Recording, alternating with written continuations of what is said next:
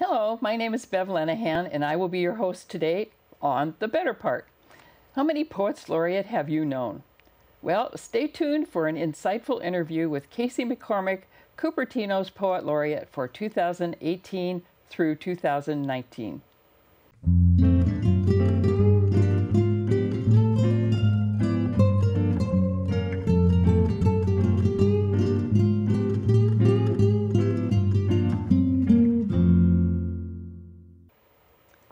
Welcome, Kaecey. Thank you. Well, you and I got to know one another through the Cupertino Poet Laureate program. Yes. And I'm very grateful for that. And it seems like with your stint being 2018 and 19, you're sort of a perfect person to reflect on the role of poetry in American culture today. So give us your view on that. We'd be interested in sharing that.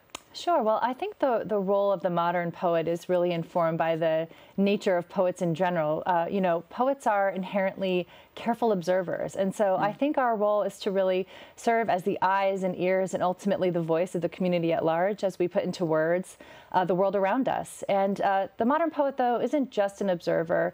The modern poet needs to be willing to be changed by his or her observations and record the impact of different events through our language. And I think that when we share the impact on the individual through our poems with others, we then impact the community at large.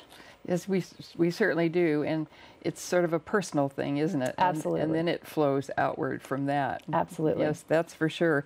Well, today we have national, state, and local Poets Laureate, and they play an important role. What role do you think they are playing in these communities, and how is that important?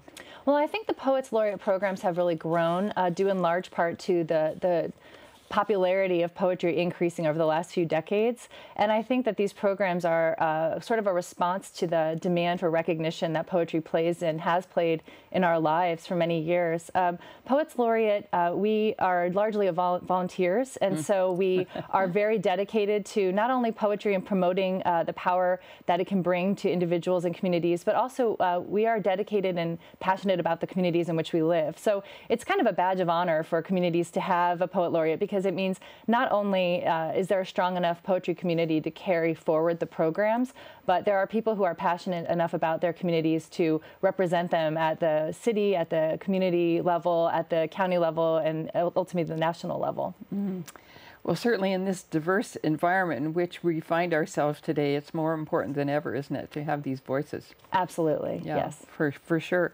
Well, we know that you brought some poetry with you. So first, before we do that, let's talk about how poetry reflects art in everyday life. So I think, everyday life has changed so much. It continues to change over the years, but right now we live in this very fast-paced environment. Every person you talk to is busy and rushing from here to there, and our attention spans have become shorter and shorter.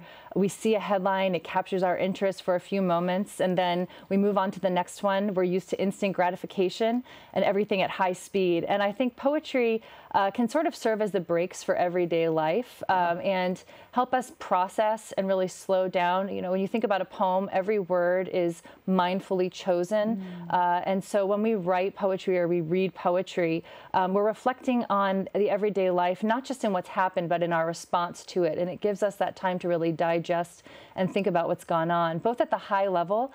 People write poems about things going on in politics and around the world, but also everyday things like finding a new gray hair or trying to balance, family, work life.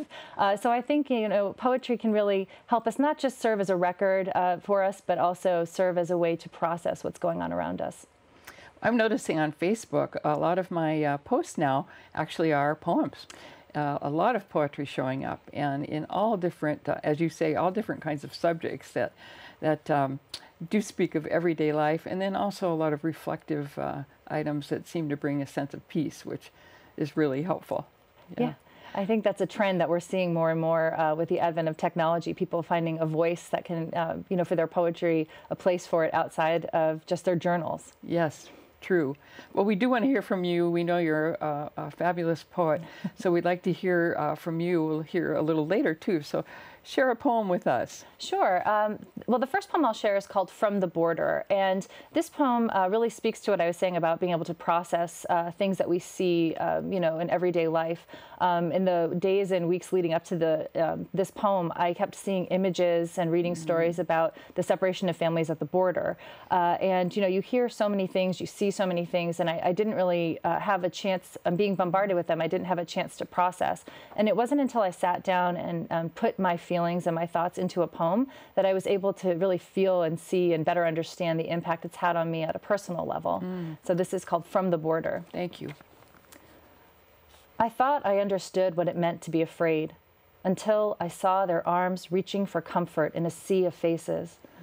Salt and snot streaking their terror on dark skin. No one answers their cries, and they're held together by cages, wrapped like someone's leftovers in shiny foil, together alone in the gathering mass of sweat and flesh. I watch from afar, sitting by myself in front of a silver screen, in a house by the hills with a cool breeze teasing my hair, my useless tears dripping onto a mountain of laundry, still warm from the dryer. And I worry the same shirt again and again, smoothing the wrinkles from its soft folds, as though I were soothing my daughter's brow. How very touching that is. So it really speaks to me in today's time as well. Thank you so much. And we get to channel a lot of the angst that goes on inside of us through the poetry art form, don't we? Absolutely. Yeah, Yes. for sure. Well, thank you so much. We do live in interesting times, for sure. So how do you see poetry as sort of a cultural form, a cultural tool that we can use in which we look for some hope? I think, poetry is a unique form. We have so many ways of recording what's gone on around us.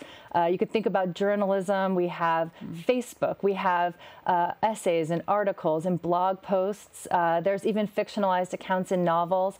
But poetry, it really does have a different purpose. It helps us get to the emotional truth. It's less concerned with facts and figures. So while it's a mirror of emotion rather than events that have transpired. And I think it's almost a tool by which we can lift the corner of the cultural rug, if you will, and really look past and underneath the social constructs that we often blindly accept and really get to the heart of the matter and see what's going on inside, what we're feeling. And so in that way, I think it's a mirror to our emotional responses to things, which is a pretty neat and different way to think about our reactions in the world around us and the events that go on. And there are just so many forms that can be employed to do that, right? Absolutely, yes. There's so many different ways. If you're somebody who, a few words can capture it for you, then you have haiku or singkane. If you're more like me and a little bit more verbose, we have longer forms. But the nice thing is there's so many to try from. I think I have a list of 80-something forms on which to draw. Yes. I think I know 3 or 4. We have a long way to go. A long way to go. Well, as we talk, Poets Laureate are emerging around the country, particularly at this time. Why do you think that's so? Well, as I said before, I think, there's a response to the increased popularity in poetry. And I think that people are recognizing that poetry can be quite powerful. It is a way to sort of cut through the fat and get to what's really going on underneath and for us to, give our responses in a way that's personal. But personal responses are often what affect change, because when we see that impact that an event has on one person in their personal life, it can often help us understand if we want to support what's going on, we want to reinforce it, if we want to reject it. And so instead of telling us how to think, Poets Laureate help us think about our responses. And I think that that's something that's quite popular. And again, it's definitely growing in popularity. And I think many civic infrastructures want to make sure they're on board with the latest trends. And, I think Poets Laureate programs are among that. That's really helped at the national level to have it validated there and then to move on out. Yes. And I think it gives a focus to a community that does take maybe the spotlight off of some of the political things that might be going on.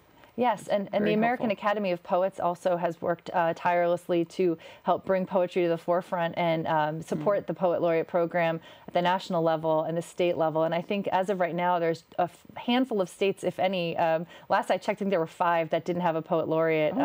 And California is actually a really neat state in that we have so many local, like Cupertino Poet Laureate, local city and town Poet Laureate. Even Fresno in the last few years has a Poet Laureate. Very good. I think it's good to see it spreading from the more traditionally it's been held in more affluent, coastal areas, and it's spreading inland, and I think that's wonderful.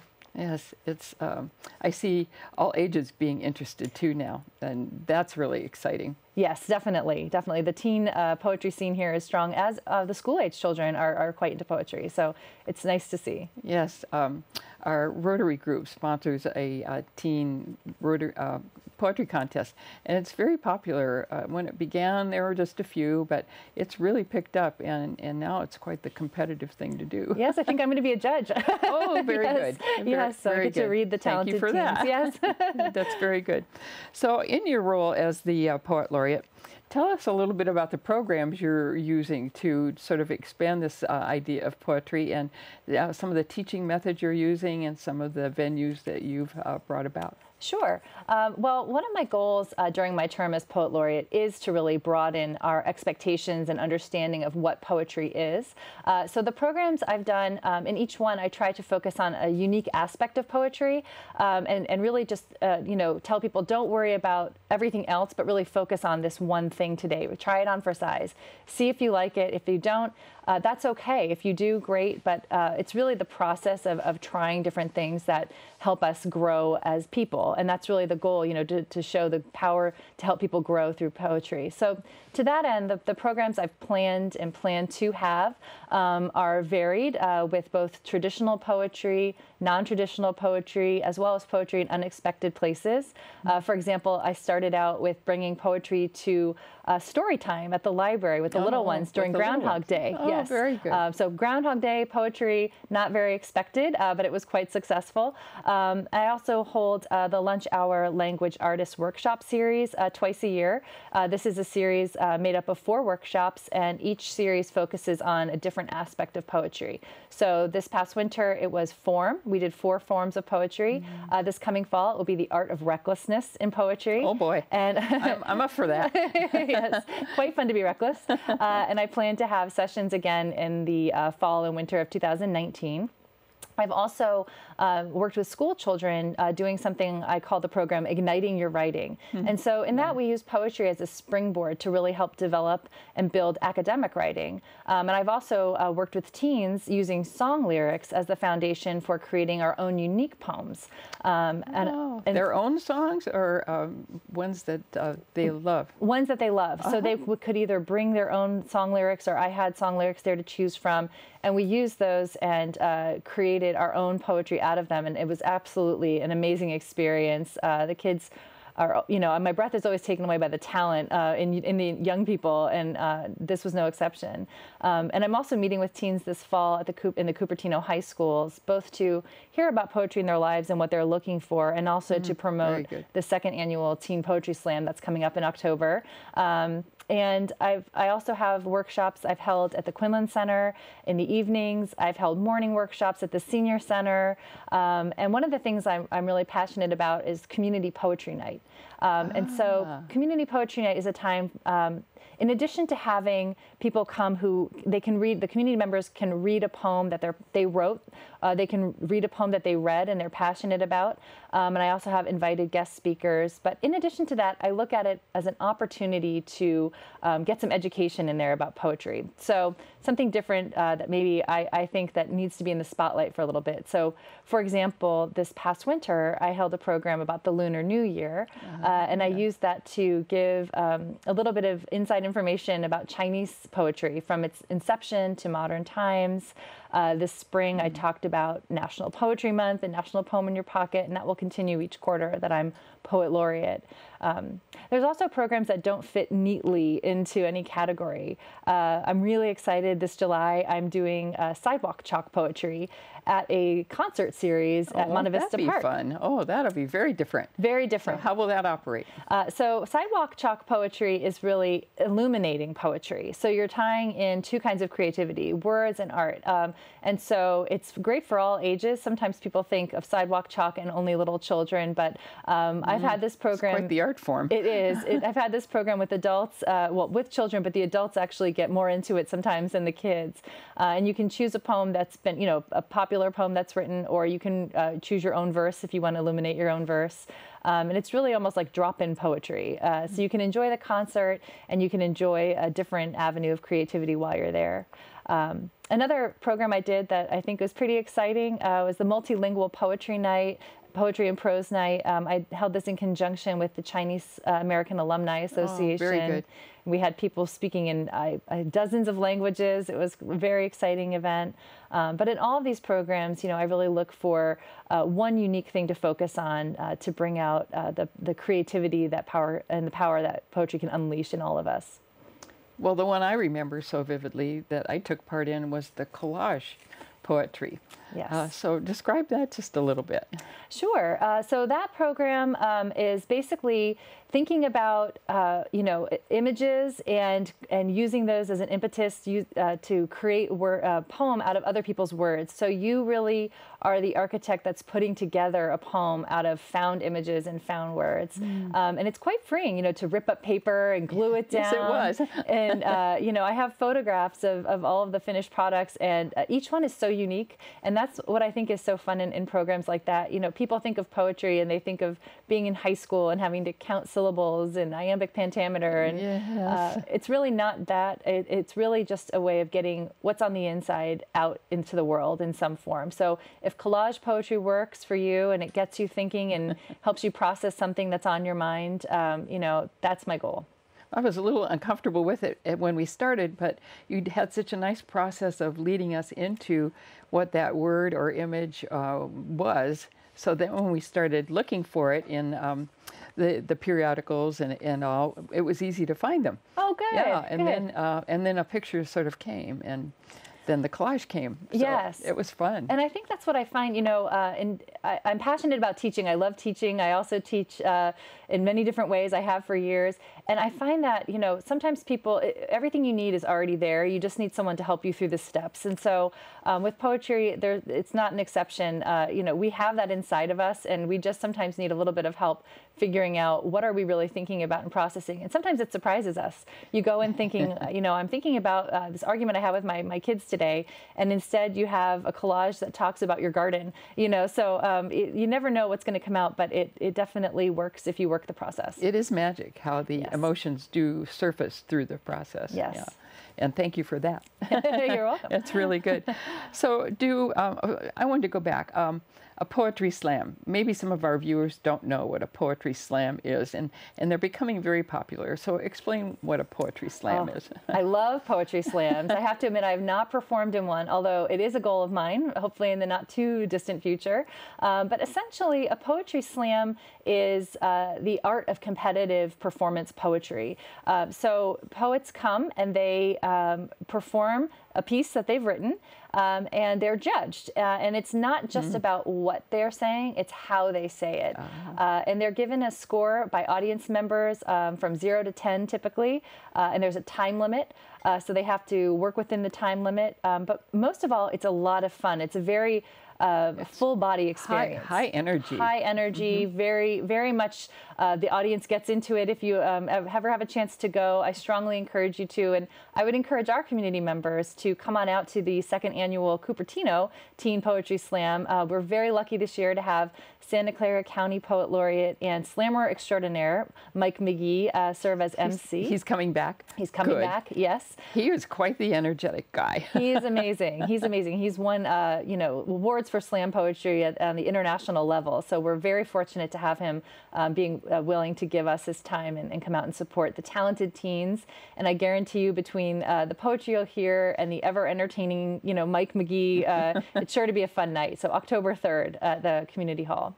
I remember it happened so fast. I was trying to keep up with, well, what is the process here and how's it working? Because it really is a fast-paced, high-energy, fun gathering. Absolutely. Yeah. And, you know, for the person who's emceeing, it's also a lot of work. You have to tally all of those scores yes, almost quickly as people are holding up their, audience members typically write their score on a paddle and they hold it up.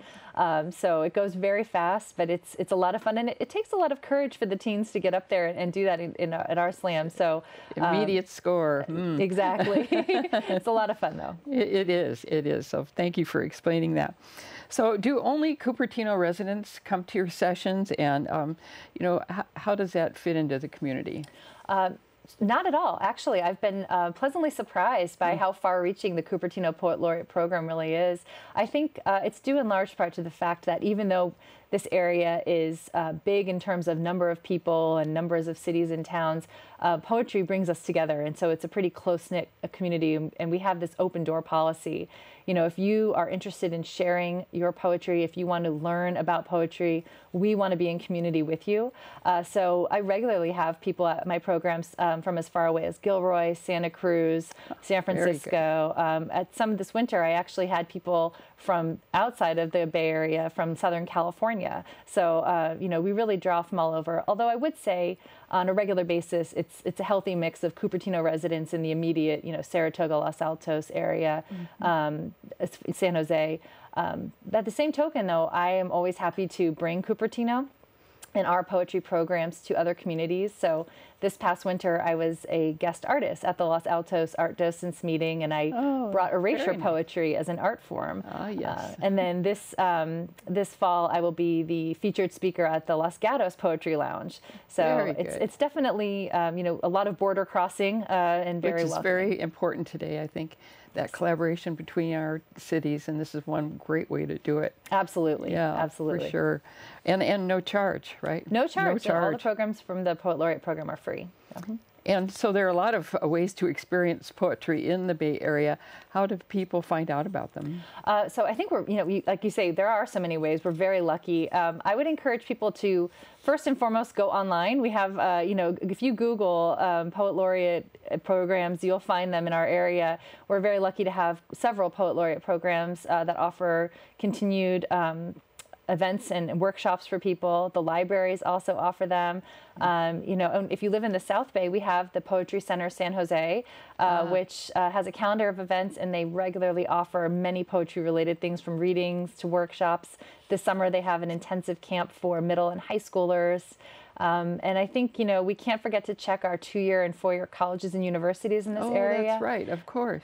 Yeah, they offer either free or very low-cost poetry-related or literature-related programs on a frequent basis. For example, I know San Jose State has a speaker series like TED Talk with poetry, and also they have a festival every year that honors poetry as a vital art form, which I think is really important. Very good. Well, we're getting toward the end. I know our viewers would like to hear a couple more poems from you, so please share with us. Okay, sure.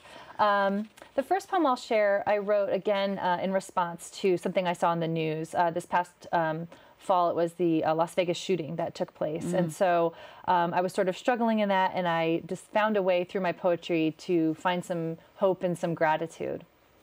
Thanks after the Las Vegas shooting. We sit on the cool rocks and watch the stars swing past the moon, kicking up the dirt, dropping pixelated tears as they go.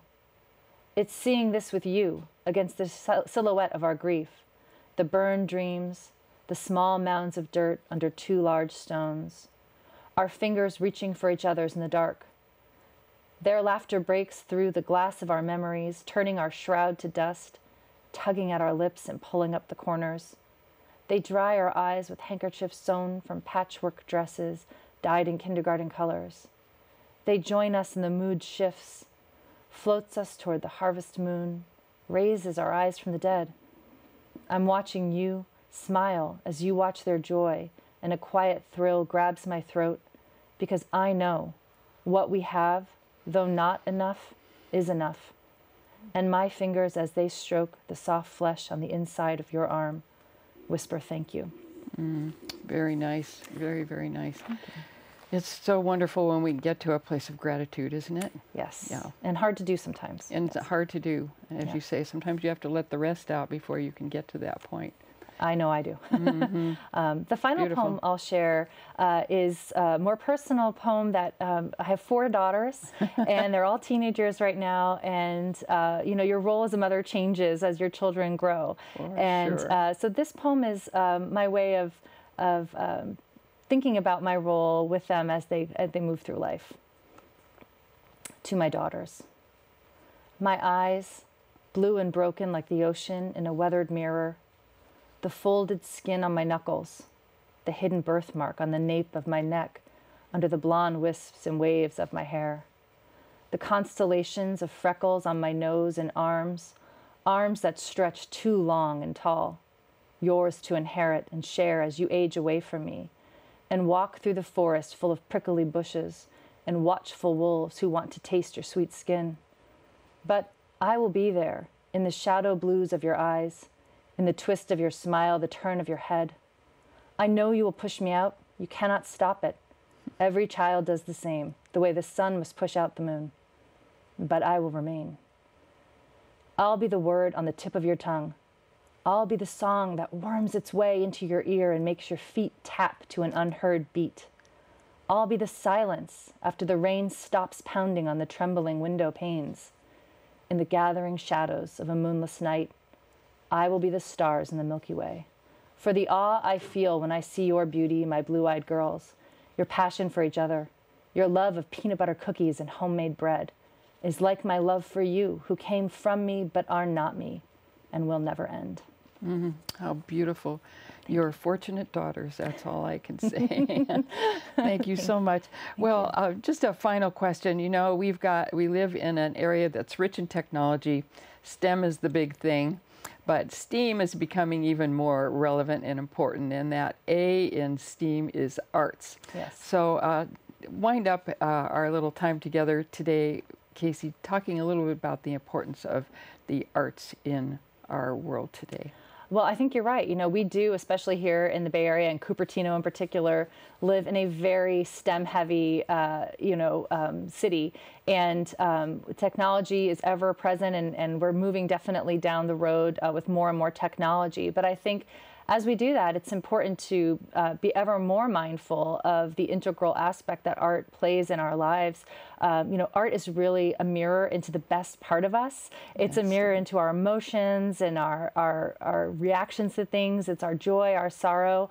And so as we move, into technology, which does take a lot of creativity to do, and I'm a fan of that, and I support that, I think it's important to round that out and sort of cross-train that creative muscle, if you will, with the arts, so that as we move down that road, and we definitely take with us that part of our humanity so that we can have the best future we can. So to that end, I'm definitely a proponent of making sure the arts stay alive in our culture, in our education system, and in our communities. Well, thank you for doing your part. Thank you. My pleasure. Thank you for coming, Kaecey. And thanks to our viewers for watching The Better Part. We invite you to consider being a member. Get your questions answered at Cupertino Senior Center. And remember, you can find this and other broadcasts on YouTube, Roku, and the KMVT viewing area. See you next time on The Better Part.